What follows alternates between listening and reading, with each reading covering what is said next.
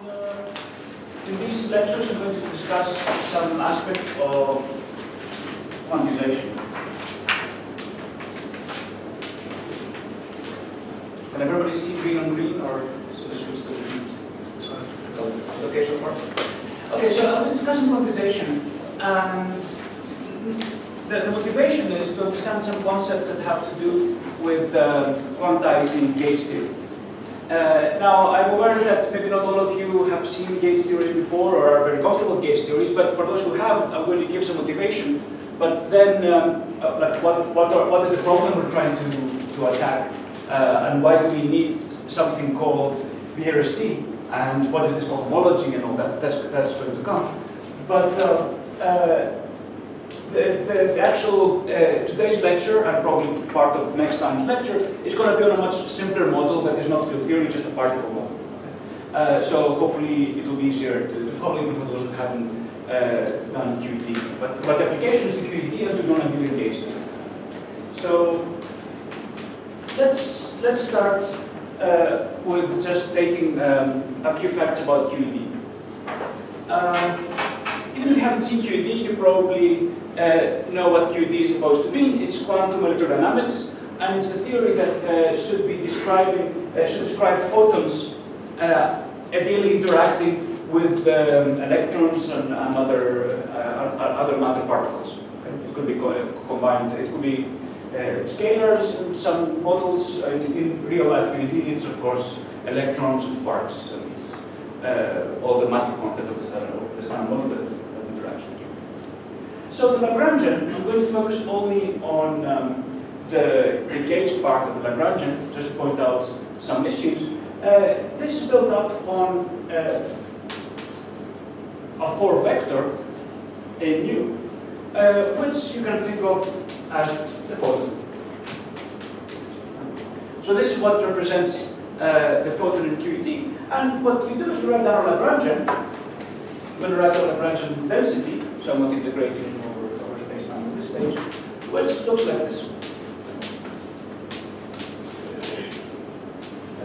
Where now F mu is the field strength of this gauge field, which is defined as this.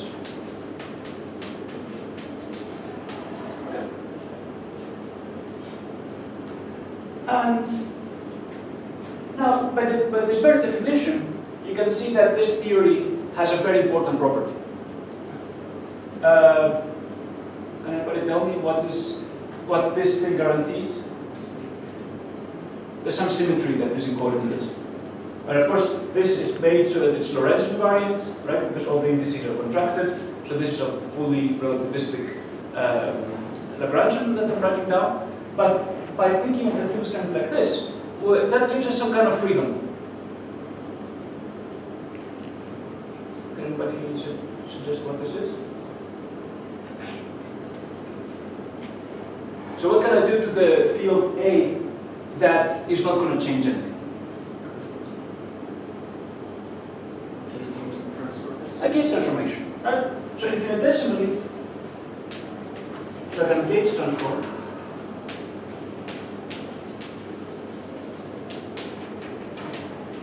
I can change A mu to be the same field plus d mu of some field or some parameter epsilon, which depends on spacetime. Of course, everything depends on spacetime. Here I don't write because it's obvious it's a field, so it depends on all the 4 coordinates of spacetime. But here it's worth mentioning this, that this is a parameter which varies along spacetime. Okay, so we have these gauge transformations. And now I think it's quite easy to verify that if I do the transformation, then this F mu is going to be invariant. Right? Is it clear why? Because then F mu is going to be, okay, this is the original one, so that's F mu, right? That doesn't change, but then by adding this, then I get something like d mu. Now, this is going to be A mu, so that's going to have a d mu epsilon. So this is going to be a d mu epsilon, minus, now this is d mu A mu, d mu epsilon. Of course, these are just normal partial derivatives, they commute. So these things cancel, and then we just get that the field strength is invariant. Okay. So this is what we call a gauge symmetry.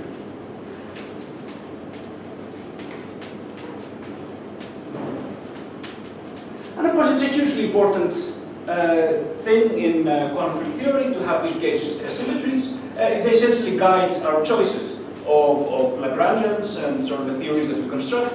They're based on which kind of gauge symmetries we want.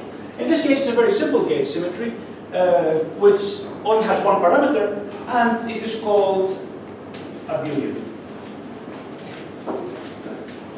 But later, maybe even in these lectures, we're going to touch upon what happens when we also look at non-abelian gauge theories. These are theories with many parameters, where if you do different kinds of transformations, they don't commute with each other.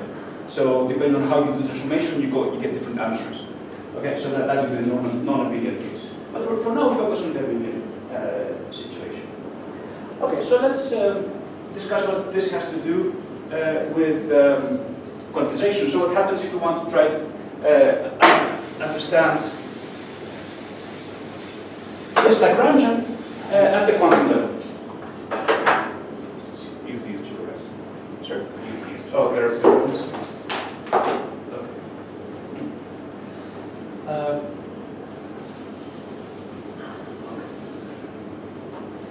So let's rewrite this Lagrangian just a bit more explicitly in terms of its components. So I can write L. You can see now this is, of course, these are indices or spaced indices that go from 0 to 3. So you can expand this essentially into two different parts. You can write the Lagrangian as minus a quarter. Now you can make these indices a bit more specific. So I'm going to switch to a notation where time plays a special role. Now why do I do that? Because what we try to do, what I'm going to try to do afterwards, is to canonically quantize the theory. Now you might have seen canonical quantization before. And of course that's going to be the main topic of these lectures, or at least the starting point of these lectures. But for canonical quantization, you need to impose something called equal time commutation relation. So it's a formulation that's explicitly not relativistically invariant, and at least not from the beginning, because time plays a special role. Because you impose commutation relations between your operators at a specific time. And then you kind of hope, or you construct it in a way, that relativistic invariance is preserved. But that's sort of not very automatic, and that's part of the problem that I want to emphasize here. So let's make these indices explicit. You get something like this. Plus, so I made the first index mu to be 0, the other one to be I. You can also make it the other way around, I0, and then you can also choose the indices mu to be, so by 0 being time and I is 1 to 3, these are the three space indices. And you can also make it the other term, Fij, Fij. Okay, so the usual, this is just space-time. So you can see, effectively we've split the Lagrangian into two parts. These are the same thing. This is an anti-symmetric tensor, as you can see from the definition. So I can switch this index, I can switch this index, I get two minus signs, so this is the same as that. It's a plus. And this is also three-dimensional, this is a three-dimensional part. But I want to focus mainly on this part. So if I were to write this down, I would get something like minus a half D0 AI minus TI A0 squared. Right? That's what F0I means. And squared. Okay, and plus, or let's say minus in this case, the 1/4 Fij squared.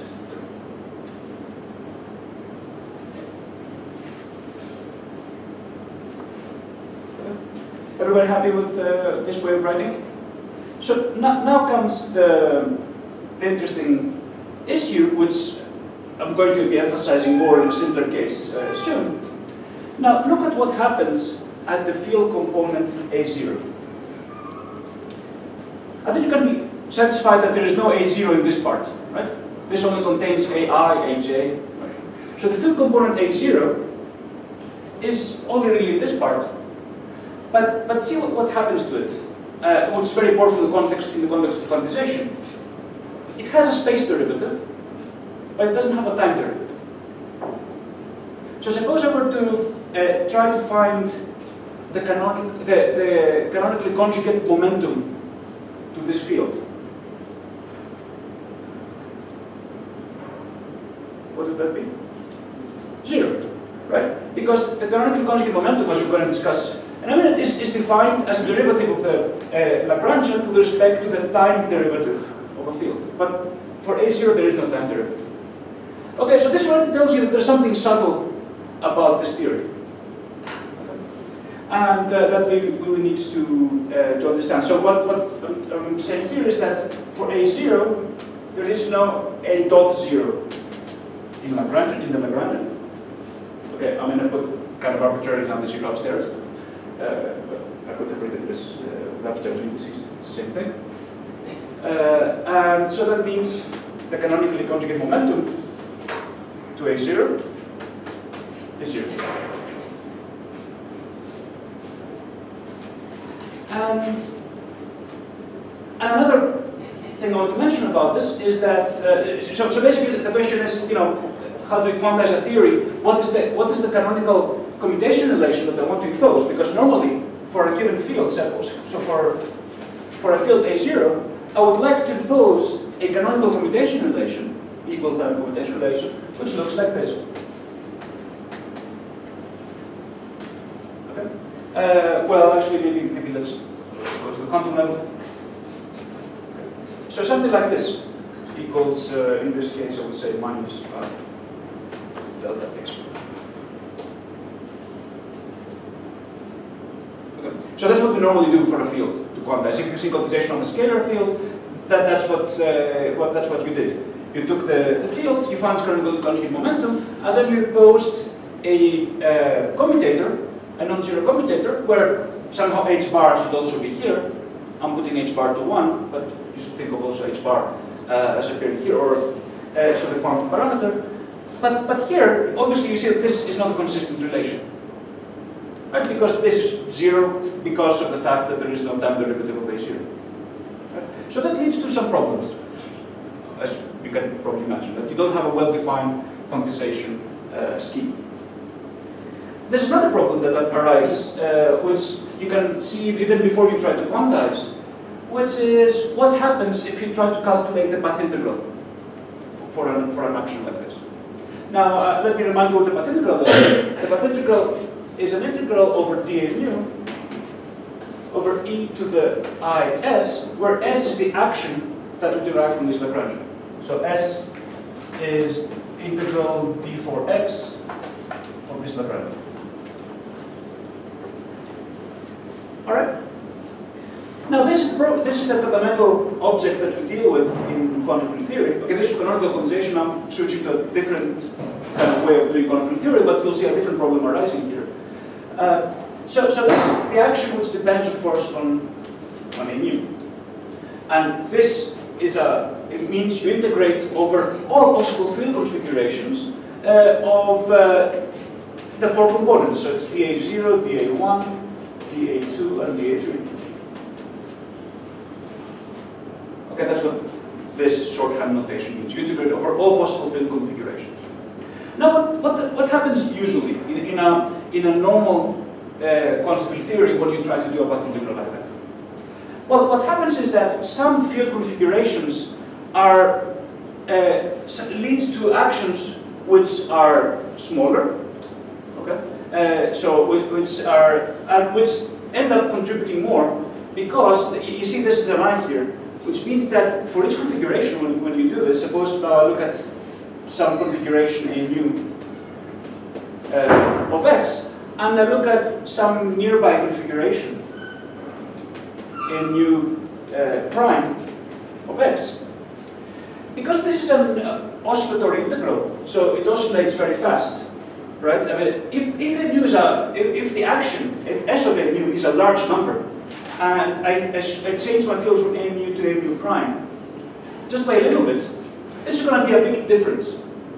And it can come with an arbitrary phase, because the phase here can change a lot if it's a big number, and this configuration with A mu is going to more or less cancel the configuration with A mu prime. And that leaves only very few configurations. Now, which are the configurations? that are relevant for this, that actually are going to give a contribution? I mean, I already kind of said it. What do they have to do to the action to be counted? Yeah, the configuration of minimize the action. So that's how the mathematical works. So this is how we recover the idea that we're looking at minimal. That when we take an action, we need to take variations of the action and look for minima or extrema in general, but in particular for minima of the action. Because if you have a minimum of the action, then the first derivative will vanish, right? So the configurations just next door to it are not going to be very, are not going to affect it very much, and you're going to get a contribution from that configuration. And of course, there can be many minima or many configurations, okay, that contribute to the path integral. But now let's see what happens in the case where we have gauge invariance. So for this discussion, forget everything I said on this part of the blackboard, because this was about trying to quantize. This is, we're not even trying to, well, we are quantizing because we're doing path integrals, but we're looking at different kinds of classical configuration. So now, obviously, we can think of a configuration where, for instance, a mu of x is 0. Let's think of a configuration like that. Now, what's the action, which is written up there, for such a configuration? 0. So S of this configuration is 0. So what is e to the I of this action? 1. Now let's take another configuration, a mu prime, which is a mu plus the gauge variation, d mu epsilon. What is the action for this configuration?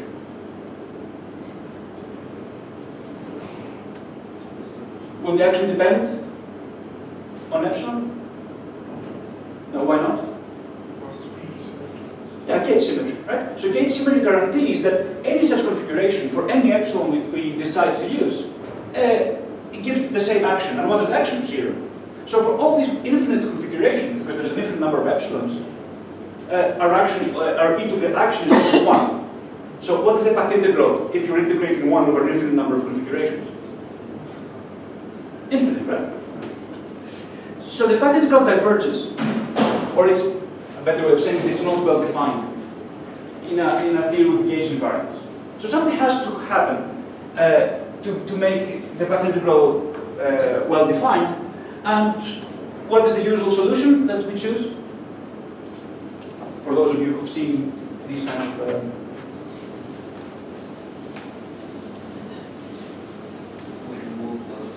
so if the problem is gauge symmetry, what do we do to gauge symmetry? We divide by the volume of the gauge. Sorry, I think we divide by the volume of the gauge group. Yeah, okay, you're going a little bit too far ahead. But of course, that's what you should do. I mean, you should divide by these sort of redundant configurations. But in a more basic way. Shouldn't a gauge fixing? Yes. Change the action. So that's the first response we have to this problem. If it's the gauge invariance which leads to these infinities and this divergence, well, then let's break the gauge invariant by adding a gauge fixing term, right? So you break the invariance by fixing it, which is a strange sort of linguistic statement, but that's what you do. So you add gauge fixing, right? And there's a simple gauge fixing term that you can add. Well, there's many. I'm going to just give you a couple of choices that you can do. One of them is the so-called A0 equals 0 gauge. So basically, you put by hand your A0 component to be 0. Okay? Now, that definitely fixes some of the gauge symmetry. Okay, so that's one common gauge that we can use. And the reason I'm mentioning this one is because it also has a lot to do with this problem here. Suppose you put A0 equals 0 in your action, or in your Lagrangian, then this problematic term is just not there anymore. Right? So then you don't have to worry about the conjugate momentum to A0, and then you can proceed with the quantization happily, and just, you don't have this, even you never need to worry about this commutation relation because A0 is just not in the Lagrangian in the first place. So when you quantize, you don't need it. But what's the problem with this gauge? Well, it has several, but what's the main problem that you can imagine if you do something like this to your nice, well, let me write again the Lagrangian. You have this nice Lagrangian here, and now you're imposing that A0 is 0. What have you broken in this process? Which symmetry? Lorentz, right? So this is not Lorentz invariant.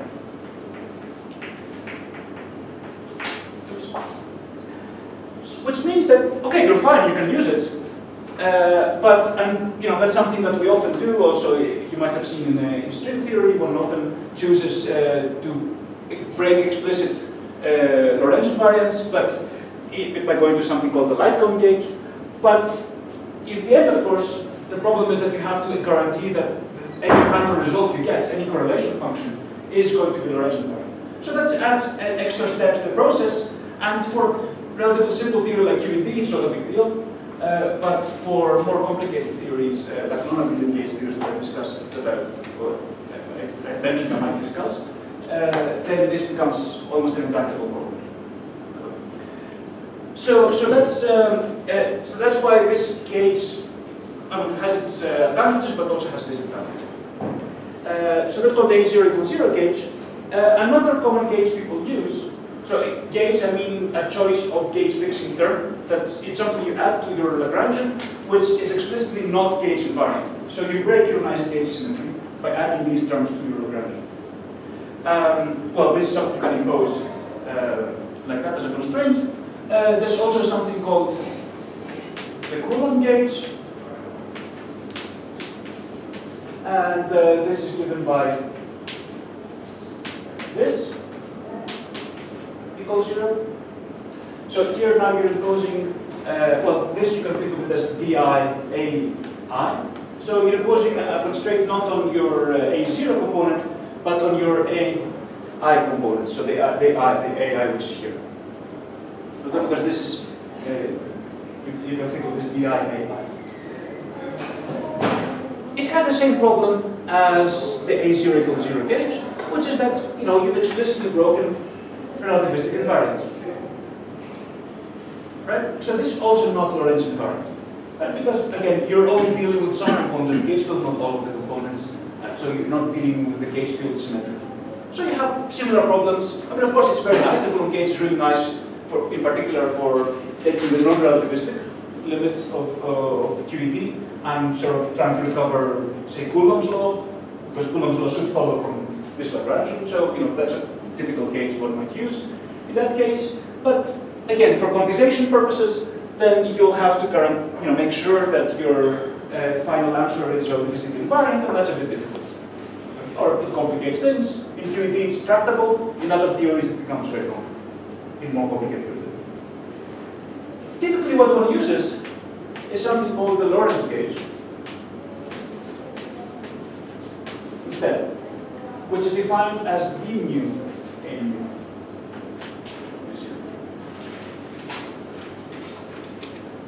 This is also a gauge fixing term, and it has the nice property that it is Lorentz invariant.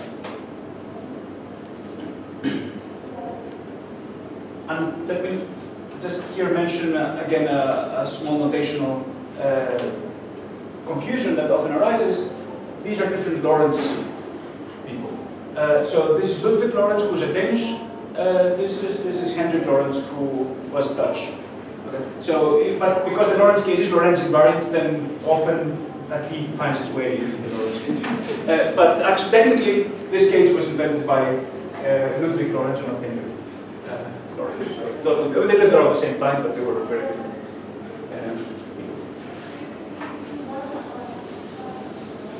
Okay, so what's the nice thing is Lorentz invariance. What's the bad thing of the Lorentz gauge? So what happens with the Lorentz gauge is that effectively, remember the problem here was that there was no A0 dot. Effectively what happens with the Lorentz gauge is that an A0 dot finds its way into the Lagrangian by adding that gauge. Okay? I mean, it's kind of clear because there's a D0, A0. So if you add a term to Lagrange, I'm not going to go through all the details, but you add a term that has an A0, D0, A0. So effectively, you actually recover what you were missing, which was this term. So in terms of quantization, it actually looks much nicer until you sort of look at it a bit more carefully. Which is, so you get a quantization condition like this. AU equals minus IG mu times delta. Something like this. So now you see that actually all of your components, and that's because you put an A0 dot in the game from the condition, all your components of your gauge field take part in the commutation relation. So you might say, okay, this is great, but until you notice one thing, which is, okay, what is this here? It's a metric, right? The Minkowski metric of space now. I use G, maybe you've seen this eta in other contexts, right? So what is that metric?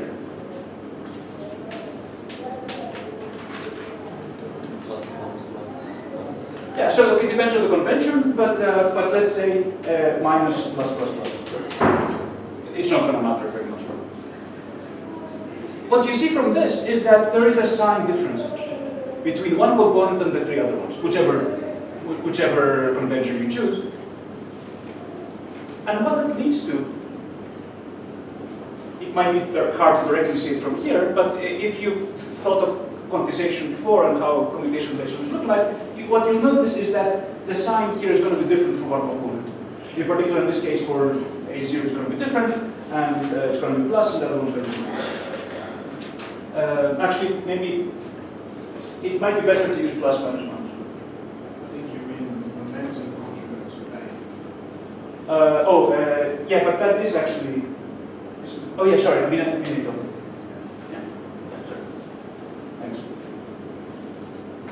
So let's actually use plus minus minus to make it more clear. Sorry, for changing the convention.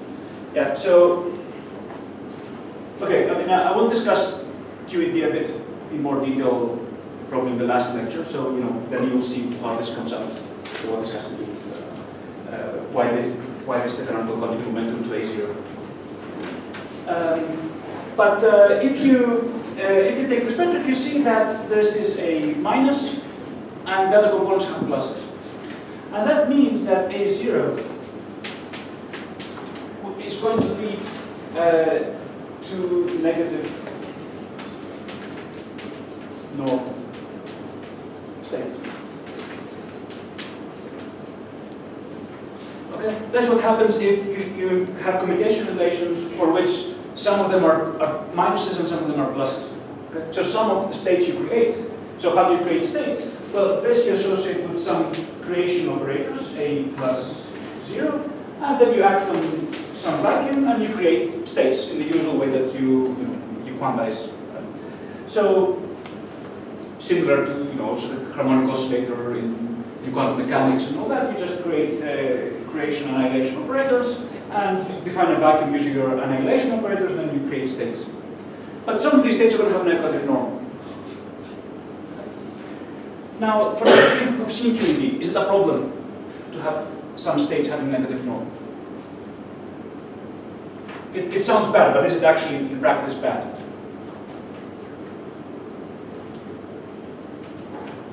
Because there's two questions about. I mean, the question is not really where they exist. Okay, yes, you do have some negative norm states, but the question one should ask is, do these negative norm states interfere with what we call physical states?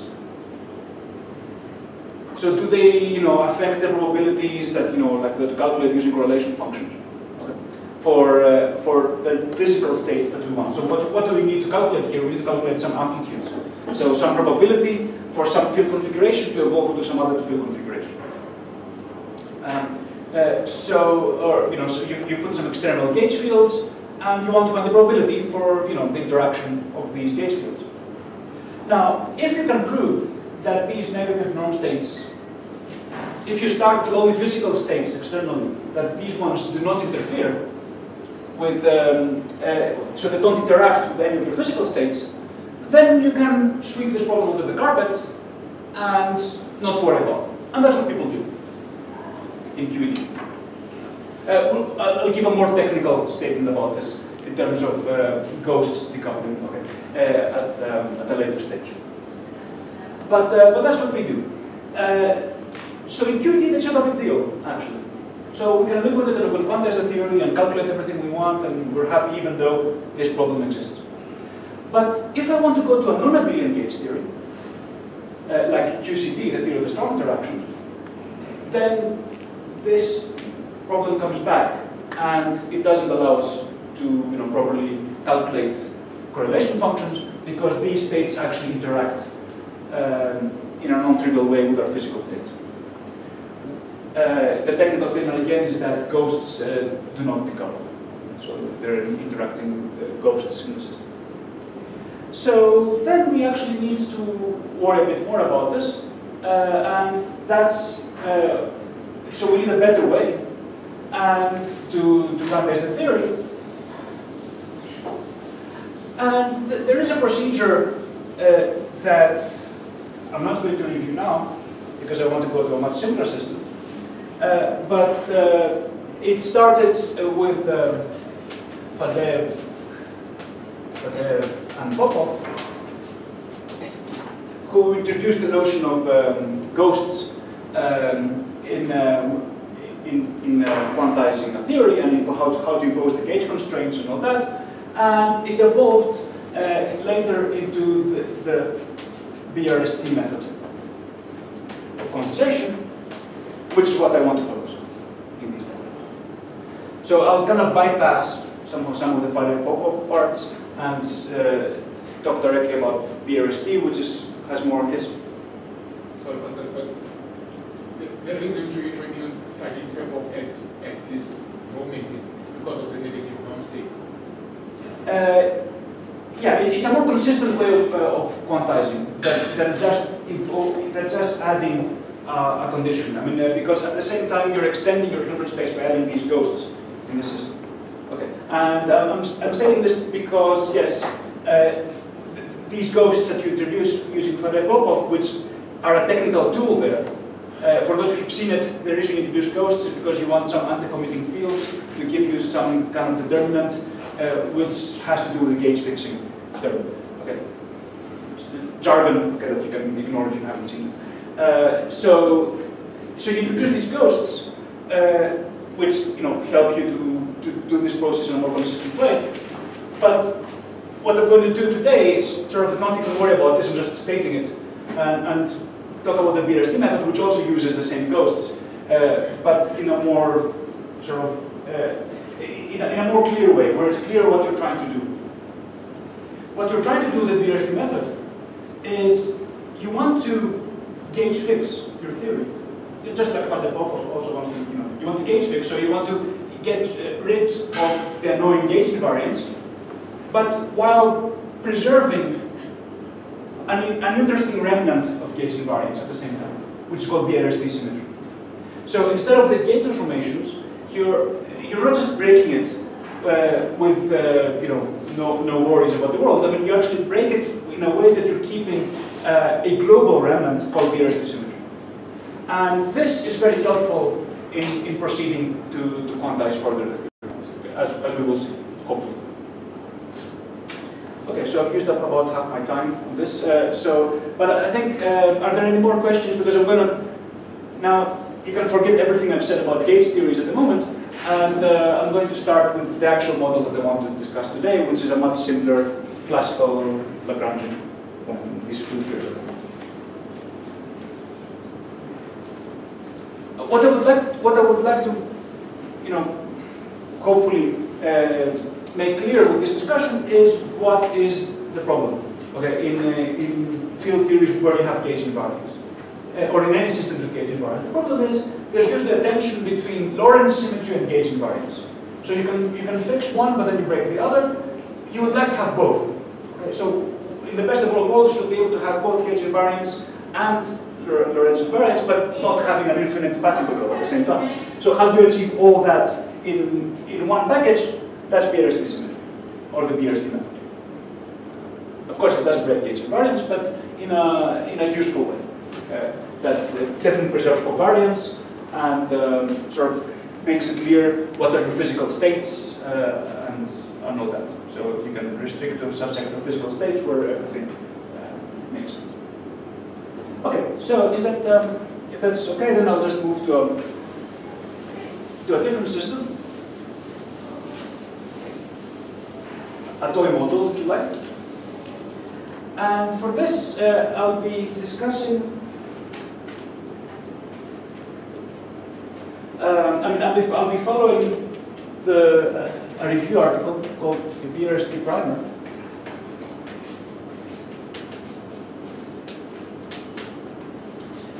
By Mandelstam.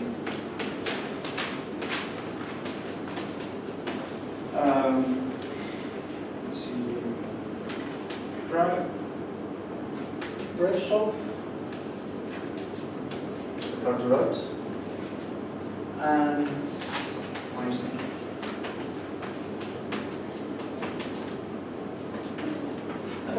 So if you look for it, you're going to find this. And it's nanometer physics. I can give you the full reference if you want. So I'll be following almost exactly their logic and their procedure. So if some of what I say doesn't make sense, then you can always look at that reference for more details. Okay, so what do they consider? So they want to understand the same problem that I'm trying to understand, which is how do you quantize theories with gauge invariance? But they do it in this, one of the simplest possible models, which has gauge invariance, which is what they call a classical problem. So the rest of today, and probably much of next time, will be dealing with this simple system. So what is the system? You're looking at a particle which is moving in the xy plane. Okay. So what's the Lagrangian for a free particle in the xy plane? Classical and no relativistic things.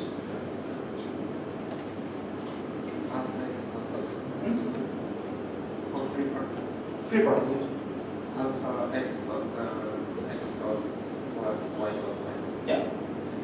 Or you can think of it as just it's the classical kinetic energy, right? So then you just you can write it as half m x dot plus 1 half y squared. Okay, everybody happy with this? Is a free particle moving on the xy plane. But now, okay, of course this would be slightly trivial to quantize, but let's impose a constraint. The constraint is that this particle is constrained to live on a circle. So it lives in some circle with radius A. Okay, so this is the radial coordinate r. Okay, actually A. So how do they impose this constraint on this particle? So what is the radius? R equals? R squared equals x squared. Yeah, so this is x squared plus y squared. And what is the constraint? If I wanted to only live, so this is my particle, and I wanted to only live on this circle, R equals A. Now, how do I impose R equals A in a Lagrangian?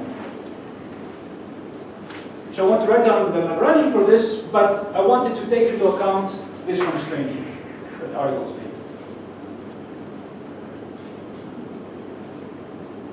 Maybe you've seen this before, maybe you haven't. So what I want to do is I want to impose this constraint as an equation of motion. So I want to add another variable in my system, or we might call it field now, because these are not fields, they're just variables, so it's x and y. We're just doing, normal mechanics. But I would like to add another variable in my system whose equation of motion imposes the constraint. And I'll call this variable lambda, and actually if I go to the minus, it's going to look like that. And we'll see why it imposes the constraint is.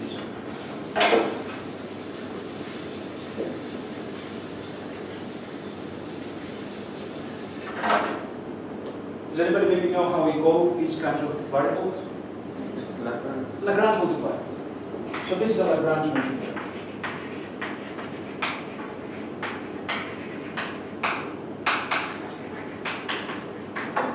So it's a non-dynamical field. How do you know it's non-dynamical? Doesn't depend on time. Doesn't depend on time. In other words, there's no kinetic term. Okay, so I didn't add any kinetic term to this variable, like I added for y and x. So it's not dynamical, it just stays the same. This is going to change later. Okay? But for the moment, think of it as just a normal Lagrange multiplier. Okay, so what are the equations of motion of our system? There's obviously going to be, so we're going to do the Lagrange method. Right? So we're going to have, right, so it's going to be d over dt u over x dot, right, minus dx. And if you do that, you see dl over dx dot, that's going to give you mx dot, right? So, and then take the derivative of that, what do you get? Mass is constant, right? So mx double dot. Minus now dl over dx. So that is, then you have to be a bit more careful because there's an x inside R. Right? So let's do, that's the only place where x appears without the derivative, so this is what we should focus on. So what we get, well, we need to calculate dr over dx, which is d over square root x squared plus y squared over dx, which is going to be, let's see, it's 1 over 2 x squared plus y squared, and correct me if I'm wrong because doing things like that works. Okay, so x over r. Is there? Okay, so then we get this minus lambda over r. But don't forget the lambda, we'll take the derivative of Lagrange multiplier. Okay. So that's one of our equations of motion. The other equation of motion is going to be for y, so very similar. dy dot times dl dy equals y double dot minus lambda y over r.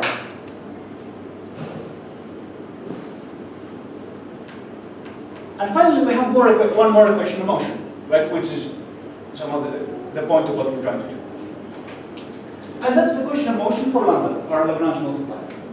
So we should also, I mean, in this way, proposing a constraint, we should also look at the equation of motion of lambda. And what does it give us? Of course, there's no lambda dot, so we forget about this term. So we only focus on this term. And dl over d lambda is going to give us simply r minus a. And of course, all the Lagrange, that's all these to 0. Right? That's all the Lagrange. So we've imposed our constraint. I'm going to give this a name and call this phi. Because, as always, when you're sort of dealing with any kind of Lagrangians, and you have to make sure you distinguish between some expression and the same expression after you impose equations of motion.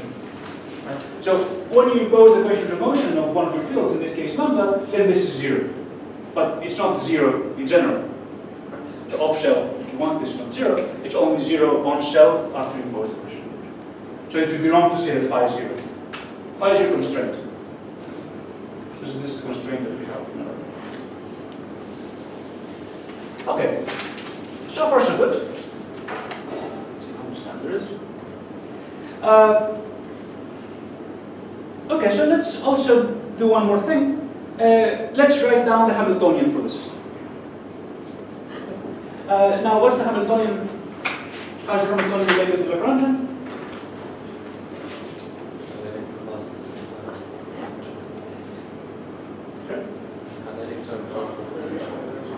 Yeah, but in the kinetic term we usually also use, instead of, when you write a Hamiltonian, you move from the coordinates and the derivatives to the momentum, right, to the conjugate momentum. So, okay, I'm not going to go through the details, but if you were to write down the Hamiltonian for the system, you would get something like px squared over 2m plus py squared over 2m, where these are the momenta corresponding to the, and you can find the momenta, obviously, right, by the usual Hamiltonian methods. You can derive the Lagrangian with respect to the to x dot or y dot.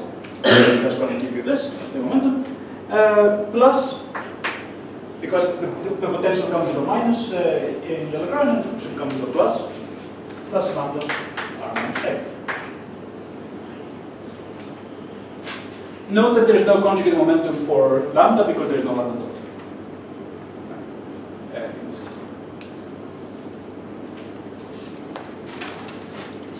So this is Hamiltonian. And now comes the step where we want to, this was all classical, okay, we understand classical what's going on. Now comes the step where we want to start quantizing the system. So we are going to do canonical quantization.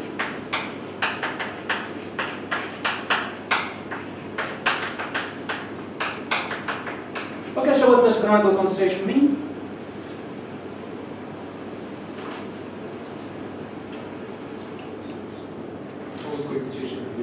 You pose computation relations. Between what?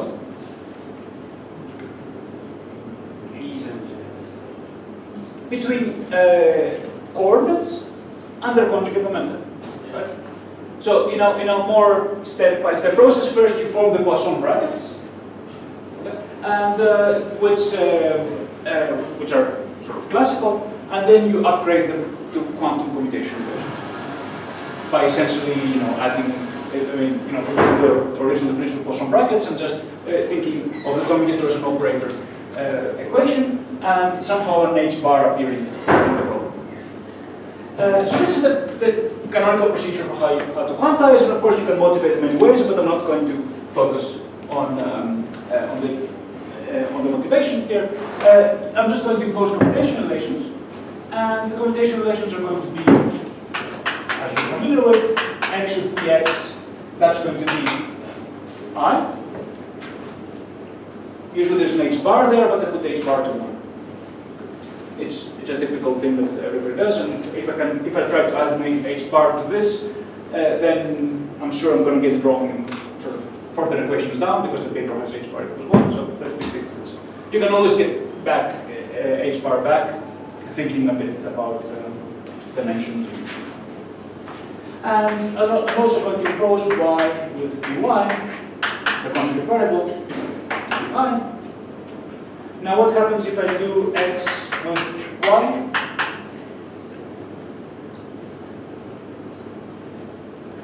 Zero, right? These are not conjugate variables, so this is 0. The same with px, py is 0. And the same with x and py and y and px. Down, but they're not conjugate variables, so the only non-trivial commutation relations I have, so far at least, are these two.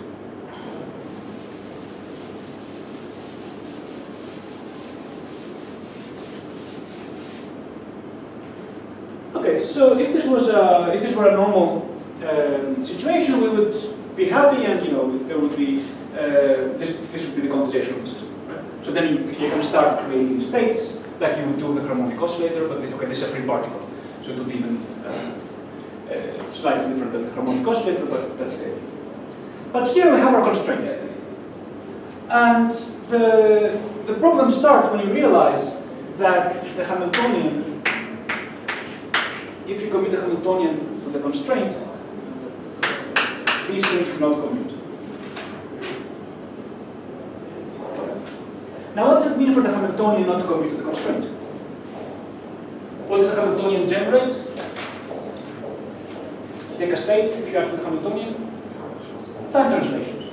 So that means that suppose you impose a constraint at some moment in time, then during the time evolution of the system, the constraint is going to be violated. Right? So the particle is going to move off your circle and sort of do its own thing. So the Hamiltonian does not respect the constraint. So that's the problem that we face when we try to quantize a theory with constraints, at least in this case. Now let's see this first. Okay, it's better to be a little bit more explicit, and then we can see how to deal with this problem. So let's see how to. I think to see this, we need to look at the commutator of R with, say, Px. Now, what is the commutator of R with Px? Because Px is part of Hamiltonian, so to see that this is not zero, we first have to do these commutators. So R with Px, that is this with Px, and so now how do I deal with this? I mean, I know what Px is with x. I know that commutator is I, but how do I deal with this slightly more complicated thing?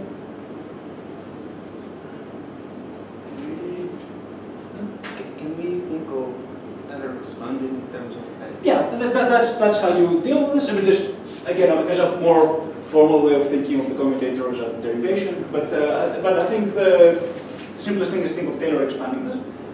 So you would get, so what you would get in the end would be something like 1 over 2 x squared plus y squared times, I guess there's a 2, and then there's the x 2x, something like this. I'm kind of skipping a few steps.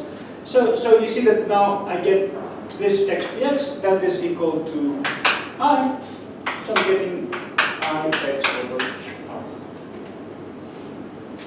This was a little bit fast perhaps, but think about it a little bit more carefully of how you do it. And R with by is the same thing. Okay, I, y, R.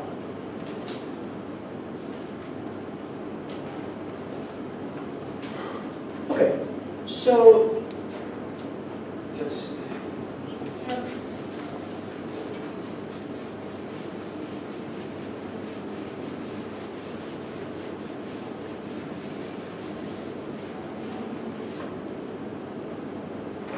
So now if I do the Hamiltonian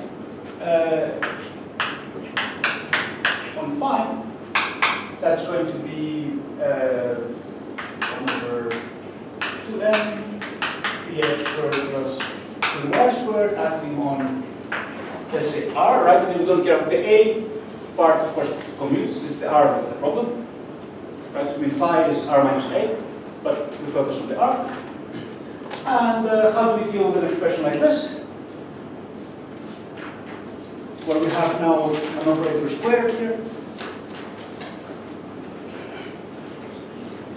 Okay, maybe you've seen this before. How do we? What is a commutator of A, B? Let's see. How would I write that? Okay, can you find R? Writing this true. A factor C commutator plus A commutator C Times B. I guess that's what you were saying as well. So you can write it like this. Plus A, C, B. Now, is everybody comfortable with this being an equality? If it is, if I have to make a mistake. Right? So how do you see it? You expand it out, as Zico suggests. So this is equal to A, B, C minus A, C, B plus A, C, B minus A minus C, A, B. So these two cancel, and you get A, B, C minus C, A, B, which is the quantum of this. So that's how we would do this. So we would get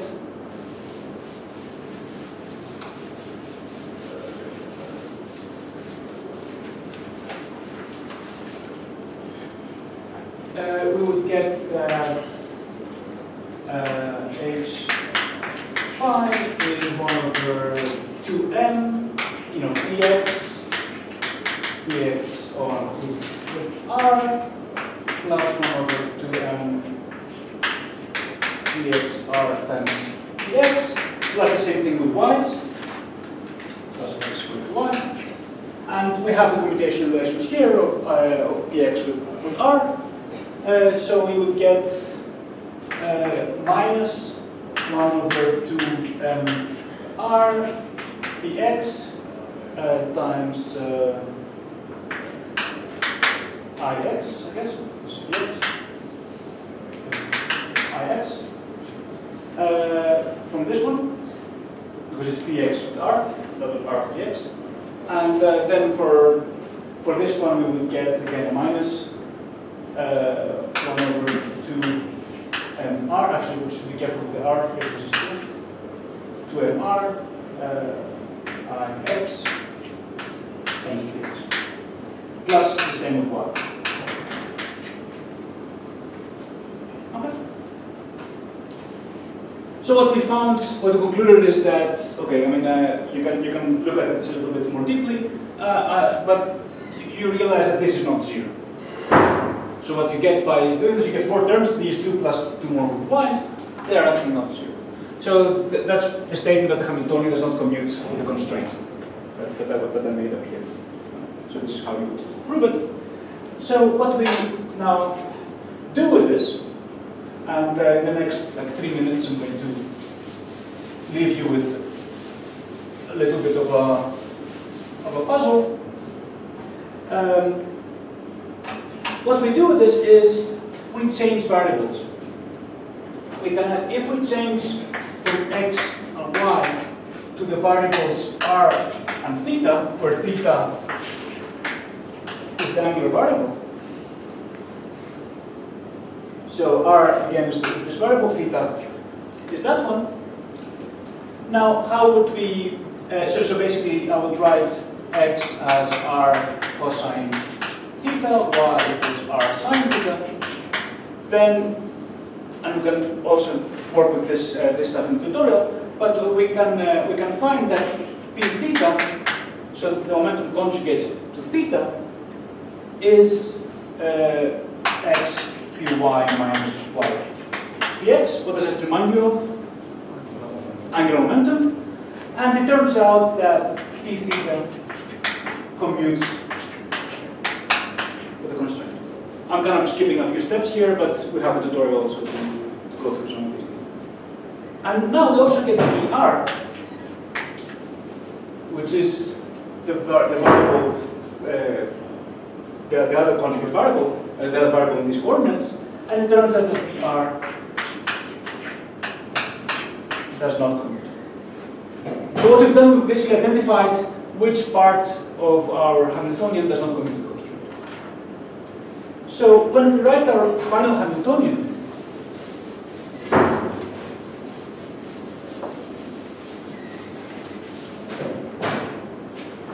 again, this is a simple change of variables. You can look at it in the tutorial. But the final Hamiltonian is going to be something like this. This is the radial part, plus 2mr squared, that's the angular part, plus lambda r minus a. And we see that, I mean, the reason for doing this is to isolate which part of the Hamiltonian does not respect the constraint. Okay? And that's this part. Okay? I think it's kind of obvious, right? I mean, the momentum along the r direction is the one that takes you away from r equals a. If you move with the angular momentum along the circle, that preserves r equals a. So intuitively, it's very obvious that this is the part of the Hamiltonian that moves you away from r equals a. It wants to increase or decrease your radius. Well, this is fine. So the normal approach to quantizing this system, to avoid these complications with the constraints not being sensible, is simply to set this term to 0. So you take a term in Hamiltonian and by hand, more or less, you impose that that term is 0. And then you use words to explain it, like what you've actually done. Okay? So basically the words you use are very similar to what you use with gauge symmetry when you fix a gauge. So this is not very different, as we'll talk about next time, to the gauge fixing that I discussed in the first half of the lecture, where by hand you add a term that kills some of your gauge symmetry. So here you have some operator that you impose on to exist, and as a last, so now you get the Hamiltonian commute with your constraint, but you have to restrict to states which satisfy the constraint. Okay. So when you quantize your system, you create states, but now you have now you have to impose your constraint on the states themselves. So basically, you only look at these kinds of states which satisfy the constraint, and these are called physical. So you get into the same kind of trouble that you would get in a gauge theory when you fix the gauge, and then you end up with some states that are unphysical. In that case, they were these negative norm states. But if you restrict to a subsector, which you call the physical subsector, then everything is fine. If you can do that consistently, and you can, of course, in this simple model, then everything is fine. So yeah, actually, this is a sort of consistent way of quantizing this model, and you don't need BRST or any more fancy method of quantization. But I will proceed next time with talking about BRST for this model, because it's just a simple model where you can see everything working out, and then it will be easier to understand the extension to gauge systems, to proper gauge systems in the field. Okay, I think that's all.